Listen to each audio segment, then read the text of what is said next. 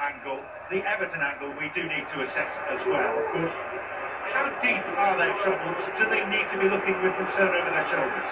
Of course they do, because if you don't do that, that's when you get yourself in a lot of trouble. The one thing I would say, and I believe it, I think when they get the centre forward back, Calvert-Lewin will make a difference. I genuinely think it will make a difference. I think the Charleston Calvert-Lewin in the side, will certainly make Everton a far, far better team. However, they're in a terrible run. They're in they haven't won in 8, and they've got those good over their shoulders, no doubt about that.